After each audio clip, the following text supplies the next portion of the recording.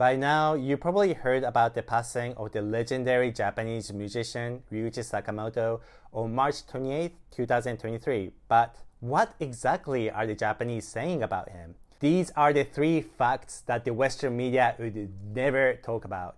Hello world, this is Dean from Japan. How are you doing today? If you haven't done it already, hit that subscribe button and turn the notification button on so you won't miss a video. So, here are the 3 facts.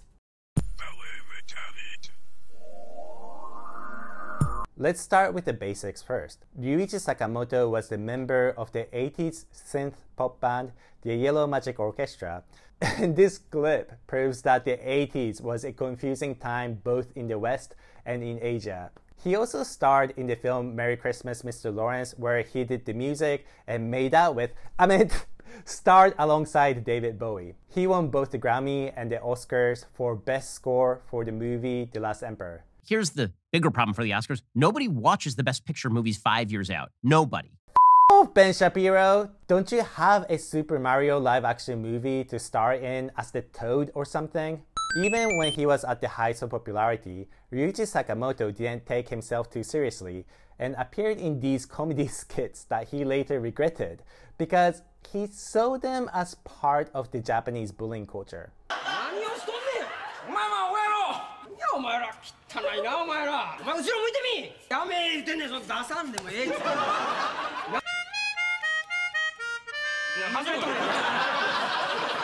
Oh man, I really don't get the sense of humor of the 80s, but one thing I can still appreciate, even to this day, is that he worked as a producer for Geisha Girls, a musical unit with these comedians. To the party and crowd is with kicking it loud.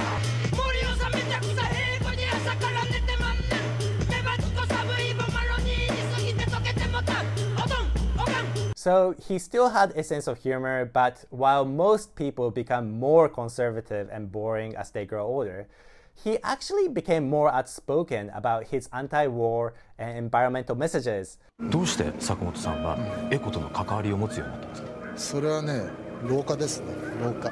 誰でも40過ぎぐらいになるとね、老化を意識するようになってきてね、で自分が飲むもの、食べるもの、周りのことを考えるようになるわけ。Which kinda pissed off a lot of conservatives, as you could imagine. Right after the news of his passing, conservatives started digging up his old clips and mocked him for a speech he did during the anti-nuclear energy protest. 言ってみれば、たかが電気です。たかが電気のためになんで命を危険にさらさなきゃいけないんでしょうか。This famous Japanese conservative account says, "Everyone applauding here. Are your brains functioning? People cannot live without electricity." To which someone replied, "Ryuichi, your synthesizer won't work without electricity. You're saying this after all the money you made from electricity?" His anti-war message was also ridiculed in this trending tweet by an economist that said, "This is an amazing quote that just shows how out of touch some Japanese people are." 攻めてきたらどうするんだっていうようなことを言う人がいますけど、そう攻められないようにするのが、日々するのが外交の力なんですよ。The economist goes on to say that people from Ryuichi Sakamoto's generation was taught to take peace for granted like a fool. They lost their objective after the Cold War ended and joined the anti-nuclear power and environmentalist cult. This was seen all over the world.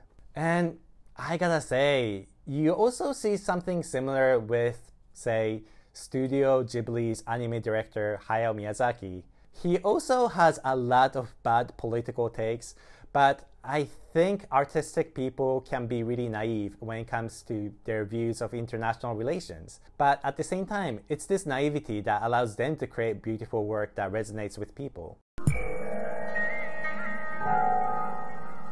So next up, I really don't want to go over this, but one of the most read articles about Ryuichi Sakamoto in Japan right now is this one. Ryuichi Sakamoto, a life filled with many women. I mean, there's a theory that says that human language evolved from gossiping, so I think it's just human nature, but seriously, people want to talk about this? Anyway, this channel is called What the Japanese Are Talking About This Week, so my soul may get crushed by going over this, but let's go. The article said that he first got married when he was just 20 years old while still attending university. During his time at university, he was also involved in anti-government leftist student movement in hopes of becoming popular with the ladies. And the thing is, I think we still see guys like that at university nowadays. He then started dating the singer Taiko Onuki, the singer that appears a lot on your YouTube recommendation list. I'm talking about this bit. Then he started dating the jazz singer Akiko Yano while still being married to his first wife.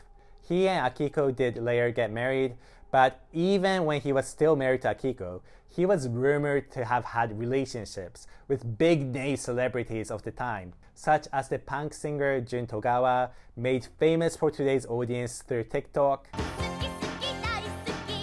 the famous actress Miki Nakatani that Japanese men still salivate over to this day, and another actress, Mayu Tsuruta, whom I have no idea about because I'm not from that generation.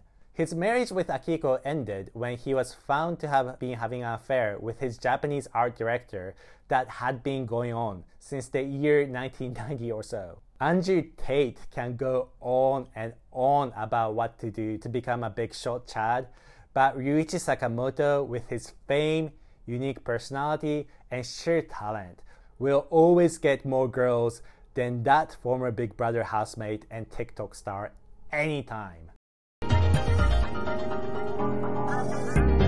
So, after watching all this, what do you think is the most famous and appreciated songs by Sakamoto in Japan? Immediately after the news of his passing, Miki Nakatani, an actress that he worked as her music producer, started trending on Twitter. And it's really obvious. Even when I watch her music videos today, I have to say that the visuals and the music is definitely haunting and has a timeless quality. It's a masterpiece that was overlooked in the West. Yukito Ayatsuji, a mystery writer who wrote the horror series Another, and who probably think about murder all the time, every day. But even this death-obsessed guy was saying, this is a CD that I listened to the most for the few years after its initial release in 1996. I still listen to it, and it's a great album. And I have to share this trending tweet because I agree with it completely. It says, as someone who is into the 90s culture, this is my favorite song by Ryuichi Sakamoto. What a cool opening for a drama series. One of my personal favorite songs by Sakamoto is Chronic Love by Miki Nakatani. And I gotta say, I think I heard this song so many times that I remember all the words to it. What is your favorite Sakamoto song? Thank you for watching, and I would like to end this video by showing his favorite quote.